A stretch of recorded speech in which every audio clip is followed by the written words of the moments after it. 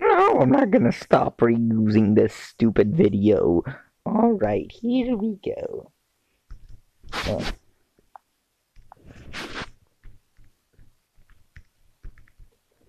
let me get the music. We're not gonna be able to hear it because the sound quality of my phone sucks. But here we go. Deltarune is Deltarune. What can I say? Now, honestly, I think Chris, Susie, and Rose would be better fitted to be me costumes. But, hey, this is my 80th for Smash movesets. Who said they have to get in? I made a Fortnite one. If that moveset actually gets any significance whatsoever, I am gonna be dead inside. So let's start off with the gimmicks. Gimmick 1, they have TP. That's kind of a dead one, giveaway. They restore a little TP when they attack or guard and regain a lot when they get a near miss, which pretty much they almost get hit by an attack but just barely dodge it. Now, we'll have to do a little workaround with the hitboxes if they do get into Smash and make that mechanic, but who cares? Not like they're going to. So, we also have a second gimmick. It's just like Nana and Popo, or Olimar and the Pikmin, or Rosalina and Luma. Susie, Rose, and Chris all take damage independently. While Chris is the main character, Susie and Rose can get knocked out for taking enough damage. Chris is the one you control. Susie and Rose are like, they're pretty much bots that follow you. Chris has to get launched for you to lose a stock. Now, once they do take enough damage, Susie or Rose, they'll be knocked down in their dead state. And when they are in that state, they will not respawn for let's say 20 seconds. And if they are down, you cannot use attacks that require them. If the attack is solely used by them, you cannot use the attack. If the attack just has them as a part of it, you will use the parts of the attack that don't have them. For example, the jab. A 3-hit jab, the first hit having Chris swing his sword, second having Susie slam her axe, and the third having Rouse stab with his scarf. If Susie is down, it will just do the first hit, then immediately the third hit. But how they get knocked down is Rouse. If Rouse takes 70 damage, he is down, because he's the weakest one. He's the healer. He's not meant for combat. Susie needs to take 120 damage. These are relative to their health bars in the game. This is how much health they have. So now, they have no wall jumps, no wall clings, and they can't crawl. But each of them have their own independent weight. Susie is heavy, Chris is medium, and Rouse is light. Now, Each will also have an independent guard, depending on which way you tilt the control stick when guarding. The control stick for tilt attacks, if you tilt it to the left or right when you use your guard, it will have Suzy or Rouse guard instead. This moveset is based solely off of Delta Room. The main thing you have to do is protect your teammates. They are your greatest assets. Protecting them is of the utmost importance, especially Rouse. He is your healer. The whole point of the Jevil fight, well, not the whole point, but the main thing everyone wants to do is protect Rouse. If their healer is down, then that's just bad. So they function like a team. You have to protect your teammates. They have 4 jumps, with the first 2 having Chris having 2 jumps, as he is the actual fighter, while Suzy and Rouse each have an independent jump, with Chris or the other following along. Now, whoever is using their jump, like if you're using the first 2 jumps, that's Chris. Whoever's using the jump will be leading, will be ahead of the other 2, meaning they're open to get hit. So, yeah, be careful with that. Hey, and it's like 6 minutes into the video. I haven't even explained the first attack yet. Well, actually, I have explained the jab, but I haven't explained it fully. This attack does more damage the better it is timed, like in the game. If all 3 attacks are independent on timing, the better they're timed, the more damage they do. This moveset is literally just like the game. Next is the dash attack. Chris will just rush forward and swing his sword like a knife, even making the Undertale knife sound effect. This will never launch or deal any knockback whatsoever, but it will get critical hits more easily. For the forward tilt, it'll just be a forward sword swing. For the back tilt, Chris will rush behind Suzy and Rouse and do a slightly smaller but more charged sword swing. For the up tilt, Suzy will do an overhead axe swing. And for the down tilt, Rouse will do a downward scarf stab. This can spike. For the neutral smash, Chris would stab his sword outward. This would have a bit of start lag, but it can sweet spot very easily. For the side smash, Suzy would throw her axe at a diagonally forward angle, like she does in the battle against her and Lancer. She'll throw her axe at you. For the up smash, Chris's soul would appear, and he would quickly duck as a flurry of spades fly over his head. Of course, you know we gotta reference Lancer. The spades would do damage, of course, because they're flying over Chris. They're the up smash. For the down smash, Chris would swing his sword across the ground in front of them, while Suzy swings her axe across the ground behind them. Of course, like, if Suzy is dead, then Chris will only swing his sword. Suzy won't swing her axe, so it can only hit in front of you. But for attacks like the side smash where Suzy throws her axe, if Suzy is dead, then this attack just won't work whenever you try to use it. So you got to rely on your teammates and protect them. They are Chris's greatest asset, and without them, his move is really bad. Now, one quick thing before we continue the moveset. A lot of you are probably wondering why I put Chris, Suzy, and Rouse together, as it may seem kinda too OP, or why not put them as independent fighters? Because, one, I mean they're a team. Why not put them together? And 2, I mean, without each other, their movesets are kinda really limited.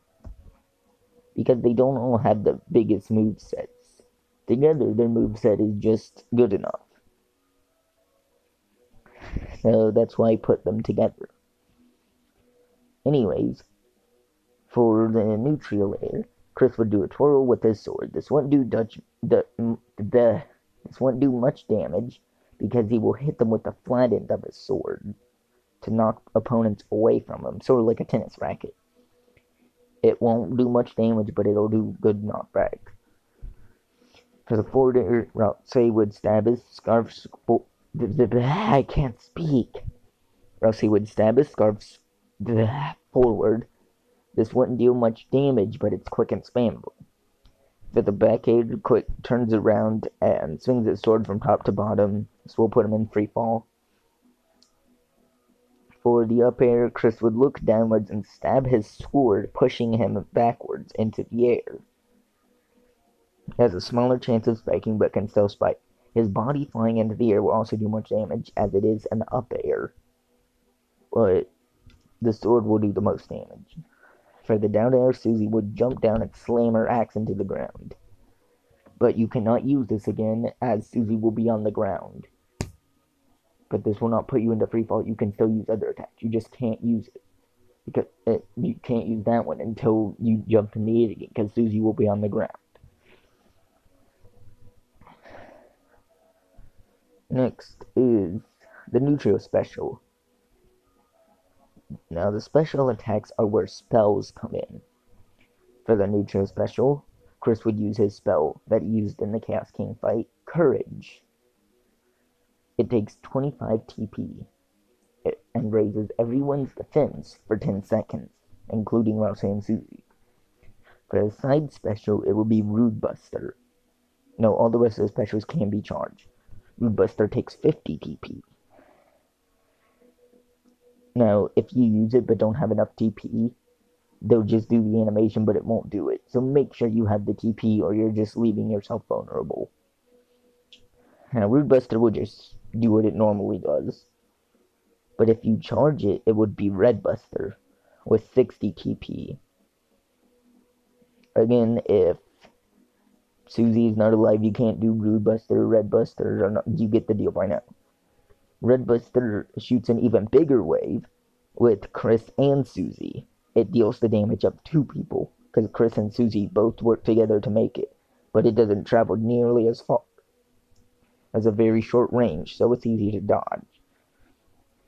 For the up special, Chris will use Pirouette, because there's a random effect to it, to whoever is hit by it, but it can also cause a random effect to Chris.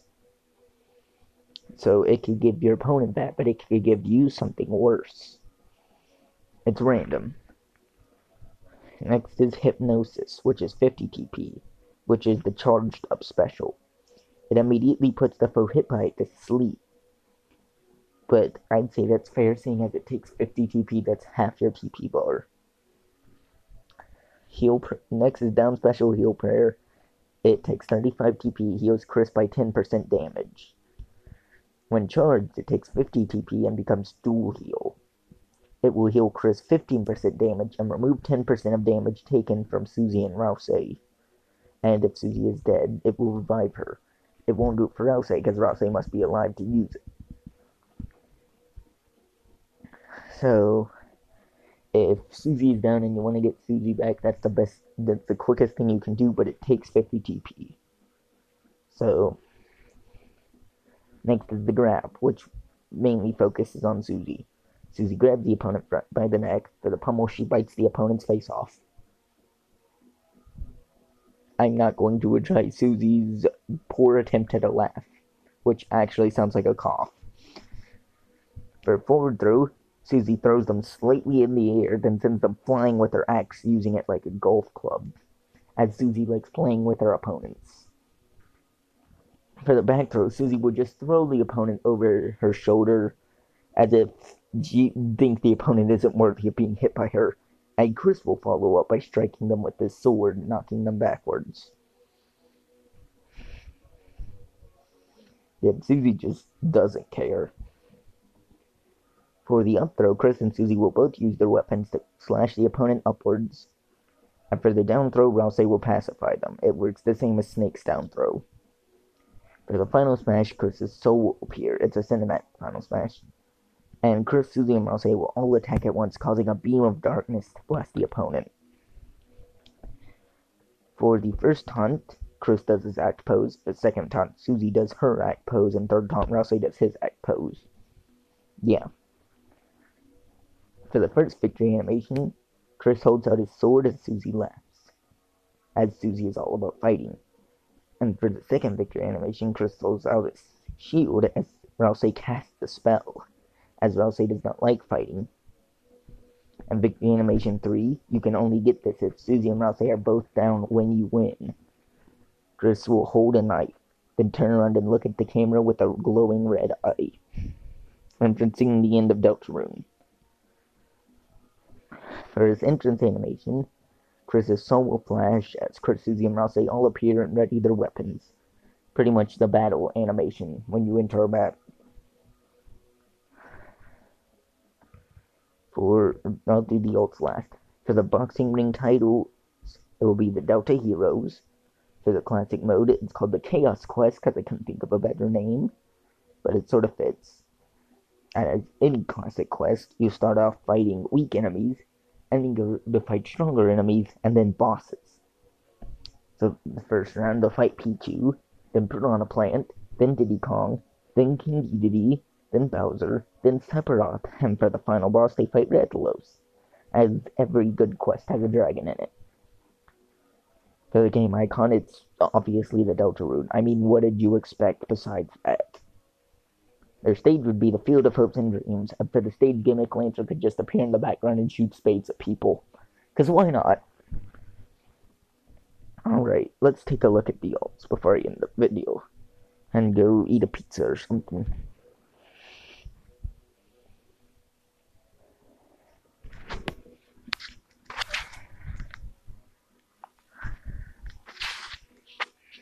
Alright, so these are the normal colors. This is the first ult. Now, this is an alternating costume. So, the first ult is Susie and Chris in their normal clothes, and Rouse without his hat. For the first ult for the armor, they'll have Chris will have the colors of Lancer, Susie will have the colors of the Chaos King, and Rouse will have the colors of Rue's card. For their first ult for their overworld clothes, Chris will have Frisk colors, Susie will have Sans clothes, and Rouse will have Papyrus clothes. Next, for their battle armor, it will show them in black and white sprites. Next, for their overworld clothes, it will show their overworld clothes in the colors. It will show them in the color of their battle armor. Because I ran out of ideas. Which is why the next two are completely original. It just makes all their armor more red, and this makes all their clothes more blue. Oh, let me do this on the way so you can see Rouse. So yeah, that's about it. I don't think Chris is gonna get into Smash, because without Susie and Rouse, his moveset is limited. Very limited. But with Susie and Rouse, I mean, I just don't see it working. 3 people in one moveset. I mean, Nana and Popo were an exception. Literally the whole game, you have to use both of them. I mean, you can win battles with Susie and Rouse dying. And there are parts in the game where you're not even battling with Susie and Rouse. So, I mean, yeah, I just don't see it happening. Because it's not a necessity, but without them, I mean, it ain't gonna happen. It might, but that's a very rare chance. Jevil, on the other hand, might make it in. I'll probably make a moveset on him sometime. Keyword sometime. I'm not saying when, because it probably won't. Okay, bye.